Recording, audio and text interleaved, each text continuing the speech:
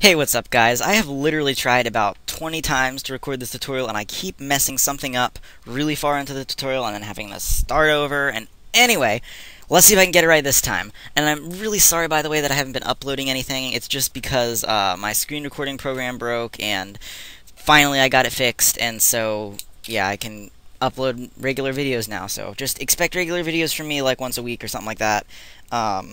And anyway, let's get into this. Today I'm going to show you how to make vampire eyes like from Twilight, or just red eyes or vampire eyes. It's a pretty cool effect, and it's really simple, but it's a little bit it's really simple, but it takes a lot of time. Okay, so let's jump right into it. New project. And drag in your footage. You can download this, and there's a link below to download the footage and probably project file too, for what I've done at the end of this tutorial. So it's going to be just to Mediafire or something. You just like click download. It's really easy. It's not going to be one of those confusing download things. You just click it, you click download, that's it. Okay, for the sake of my sanity, I'm just going to do a little bit of color correction on this just really quickly. Layer, new adjustment layer, and then I'm just gonna throw on an exposure, EXPO, there we go, exposure. Drag that on. If you don't have effects and presets open, hit Control 5, yes, Control 5 to open it, or you can hit Window, Effects and Presets, or you can just do Effect, Color Correction, Exposure, or whatever, but effects and presets is good, and that's what we're going to be using for this tutorial, so you might want to have it open at least for this. So take that down a little bit to about there to get a little bit more detail back in his face. Take the gamma down. I think that could go back up a little bit. Try that again. Take that down. That down. Offset. Okay, there, that looks a lot better for just really quickly. Okay, so now what we're going to do is select the footage, Control D to duplicate it, and now we're going to type into Effects and Presets Hue and Saturation right here. Drag that onto the footage, and then we're just going to try and make the eye part look red. It's going to change everything in the picture, but we just want to get it till the eye is about the right color. So drag this down, that's getting close, and then we want to drag the saturation up a bit. That looks pretty good. Okay, now his skin is pink, and I guess that could work if you're making an alien movie where the skin is pink and the background is not supposed to be the right color, but probably that's not what you're going to want if you're just trying to make his eyes red. So shut off the footage for a minute, and click on your ellipse tool. Right here, it might show up as a rectangle tool like that. Just click and drag to the ellipse tool, or hit Q to cycle through till you get to the ellipse tool. There we go. And then just zoom in, Control plus, or you can use the wheel on your mouse, and highlight or make a mask around this part of the eye, like that. That's pretty good. Okay, and I'm just going to be focusing on this eye for the tutorial, not both. Just because it'll make it faster, and I don't want to make you guys wait through me just doing simple stuff you can figure out how to do.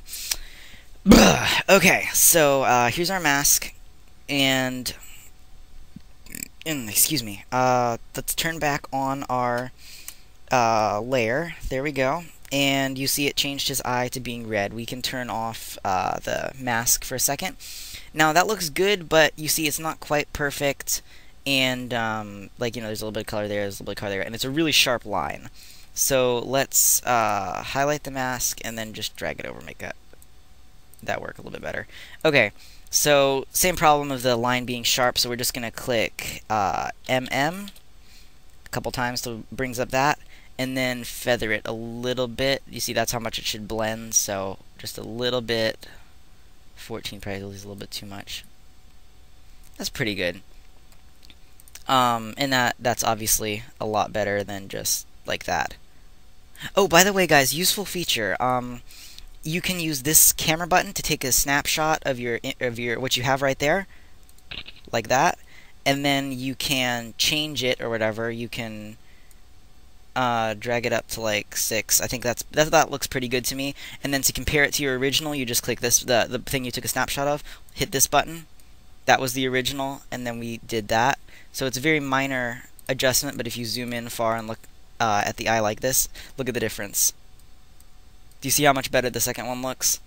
Yeah, so anyway, it's a really simple feature, and it's helped me a whole lot, so just to tell you about that. Okay.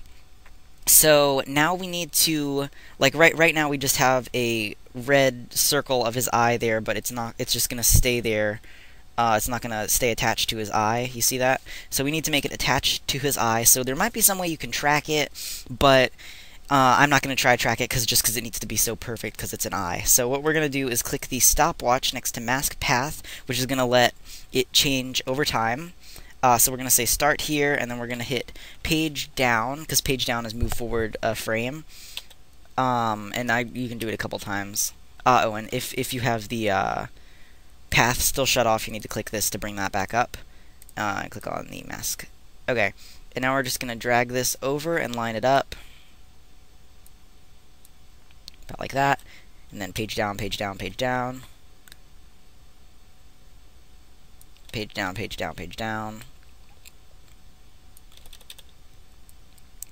And just repeat that for a while until you followed their eye the whole way across. If their eye is looking around and stuff, then you'll have to change the actual shape of the mask.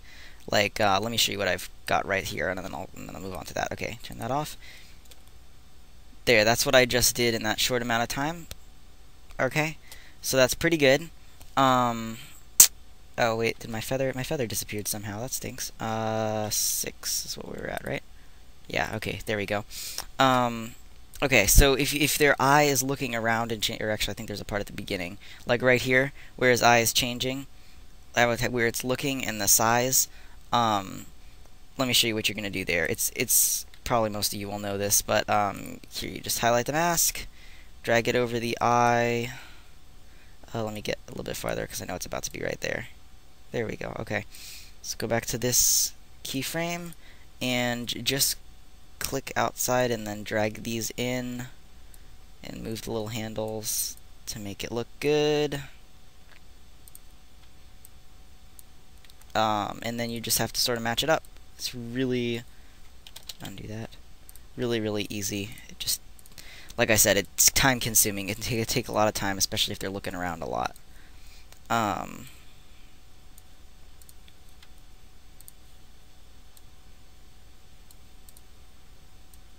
When you click the mask, by the way, you select all the points, so that's a time saver. You can also use like control click to just select 2 of the points.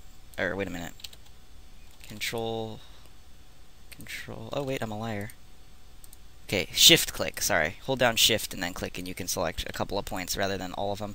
But anyway, so yeah, you can put more points in and it'll look better, but that's, yeah, like you see that, it doesn't come down fast enough right there.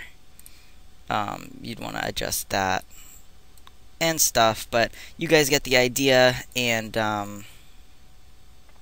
you see it's, you know, it's slow about that, so you want to slide this over that and stuff, and then obviously add in some keyframes in here. I'm just gonna do a couple. You'd really want to do like 1 for every 2 or 3 frames, and more, like 1 for every frame on the parts where their eyes are jerking around crazily. But this is what you can do.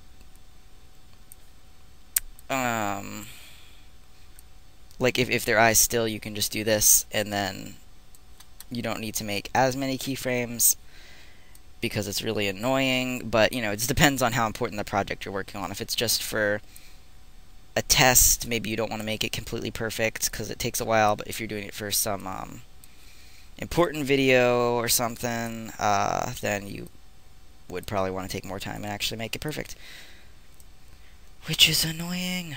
Okay, here we go. That looks acceptable-ish, and it's going to work till about there when everything messes up. So I'm just going to highlight this and hit Control wait a minute, undo that, sorry. Highlight both of these, hit control click both of these, and then I guess the adjustment layer too, not that it matters much, and then hit Alt N bracket, and then that will make it the last frames because I don't want to do any more of this. So now let me just show you what we made. I'll zoom out a little bit so you can see. Focus on this eye, not that one. Okay, so there we go. That's what we did in that very short amount of time. Well, 10 minutes, not that short. But, yeah. And also, something that I would recommend, that's the end of the eye color correction tutorial, so you can close off if you want. But if you're trying to make a vampire, usually their skin is really pale, and a really easy thing to do for that is just select this footage right here, and drag on hue and saturation, and then just take the saturation down. Not all the way. Like, all the way would be black and white. You don't want black and white, but if you want to take a lot of color out of their skin, you can take it down. There, like that. See? Show you the difference. Oopsie. Not just the eye. That's kind of creepy. Oh, here it is. Duh, sorry.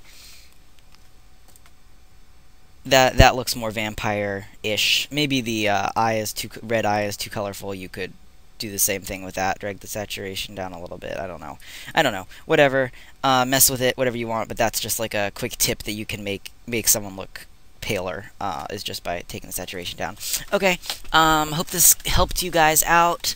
And you might want to check out some of my other tutorials like color correction. I've got horror color correction tutorial. That was one of my first ones that I posted. And I'm really glad I got a bunch of views. It's kind of cool. But anyway, if you guys have any tutorials that you would like, just let me know. I will do them if I can. And yeah, I post free pre-keyed stock footage. So if you find a video on my channel that's like some sort of stock footage, there should be a download link in the description. You can download it, drag it into After Effects, and you won't even have to take out a green or black background or anything like that. You'll just have whatever the video is with a transparent background, so it's extremely useful. And yeah, anyway, I hope this helped you out, guys. Leave a comment and let me know if it did. I will see you in a tutorial next week, probably. Okay, bye.